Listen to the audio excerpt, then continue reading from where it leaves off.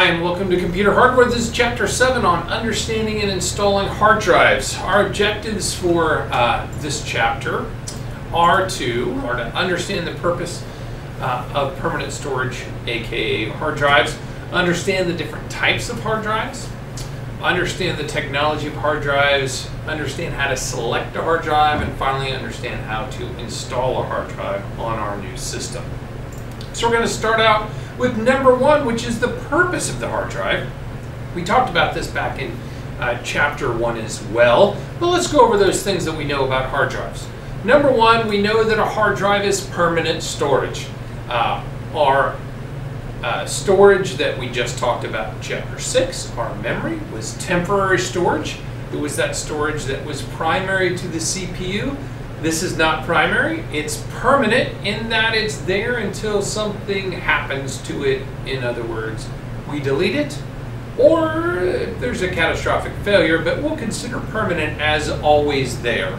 So with the hard drive, we're talking about that permanent storage. And like I just said, it's also considered secondary storage to the CPU. CPU never talks to the hard drive, if we remember that back from chapter 1. The CPU talks to memory. The memory controller will write stuff to the hard drive in a wait state for when the CPU needs that information or data again. That information is always loaded to memory for the CPU to access. So hard drives are permanent and they're secondary to our CPU. It holds the most important thing on our computer, which is our operating system. We know from chapter 2 that our operating system is what gives us control and access to our hardware. So without an operating system, we just have a big, huge, heavy paperweight. But with our operating system, we have access to all of our hardware. So the first and most important thing that our hard drive does is it holds our operating system. We also know from chapter 2 that BIOS goes to the hard drive or other permanent storage to look for the operating system and hand off control from the BIOS initial program loading, that basic input-output system, and it hands over control of the hardware to the operating system. So it holds the operating system, and I've already said that's the most important program we have. It also holds all other applications. It holds Microsoft Word, it holds Chrome, it holds Firefox, it holds all the games that we have. All those programs that we start are held on some form of permanent storage somewhere in our system.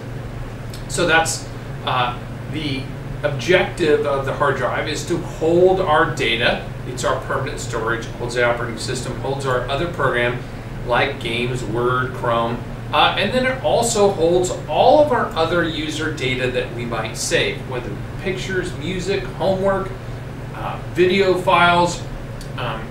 All those things are stored on permanent storage so that they don't go away when we reboot our machine. So the first objective is a hard drive is to hold that data. That's our primary purpose, is for it to be our permanent storage on our device. Pretty easy. Objective number 1 complete. Objective number 2 is to understand the types of hard drives out there, and we're going to talk about these 5 things when we talk about types of hard drives. Number 1, physical size and shape. We're going to look at, basically there's 3 different physical sizes and shapes, and when we talk about those 3, we're talking about hard drives. There's lots of shapes and sizes of flash drives, which are also permanent storage, but not the permanent storage we're really talking about today. We're going to talk about the capacity, or how much each kind of hard drive is capable of holding. We're talking about the different speeds of hard drives, the different ways they connect to our computer, and finally about the longevity and reliability of different types of hard drives. Those all relate when it comes to our final thing of deciding which one to buy and then finally install to our computer. So when it comes to physical size, really there's 3 different physical sizes. The traditional hard drive, shown here on the left, is a traditional spinny drive, magnetic drive that is 3.5 inches wide. So when you look at drives and it says it's 3.5 inches, it's really talking about a standard sized hard drive that are in most computers for long-term and durable storage. The next size down is 2.5 inches, that can either be a magnetic spinning drive or it can be a solid state drive in the 2.5-inch category. Either one can be used in a PC or in a laptop, and that's really what the 2.5-inch drive came about for originally, was for laptops. But when solid states came out, they all came out initially in the 2.5-inch size. We'll talk about why later, but they can still be used inside our desktops. All of the teachers here at National Trail have a 2.5-inch solid state that all their programs are loaded onto, and another drive that's a spinny drive, and that can be a 2.5 or a 3.5 depending on their system. The final kind of drive is this smaller M.2 drive, which is 0.9 inches wide. It actually took more space to type it than it did on the screen.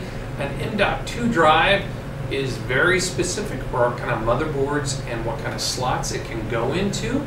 But those are the three physical sizes of drives that we might be able to get for our PC or our laptop when we talk about physical size and shape. And here's just another slide that's a comparison of those sizes. This is the underneath of a 3.5-inch spinny drive, a 2.5-inch HDD or hard disk drive. That's how we refer to one that's magnetic and spinning. SDD is a solid state drive. They can be exactly the same size. And then the size of an M.2 if they're all laid right next to each other. So those are the physical sizes of hard drives. When we take a look at them and when we go shopping, we need to know which physical size we're looking for. Okay, when we get to the red slide, we know that means there's a formative assessment associated with this instructional material. So if you haven't already, it's time now to stop and go take a look at that and take that quick quiz before we move on to the next area.